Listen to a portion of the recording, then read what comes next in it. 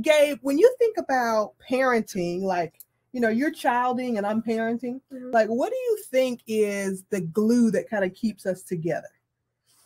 Well, other than that, I feed you. I feel like it's like understanding each other, and like not only understanding each other, but like you have to reach a certain level of friendship. Yeah. I just want to clarify something real quick, because people of my generation might be like, your mama would tell us, I ain't your little friend. Like, don't talk to me like I'm your little friend, right? And so Gabe and I have had that conversation. The Southern mama in me does jump out. For all the things that I know to be true in this world about parenting and teaching, I don't always execute everything I know, right? So I have said to him, listen, I'm not your friend. Right? So I've said that.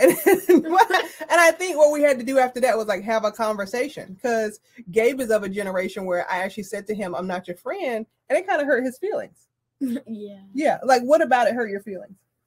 Because like, I didn't really understand your view of friendship, but my view of friendship was not like a friendship between like people that have the same age as you, but just like a bond, like someone that you would have conversations with occasionally and that you would like hang out with and like can connect with. And we do that, right? So maybe I am his friend on some level.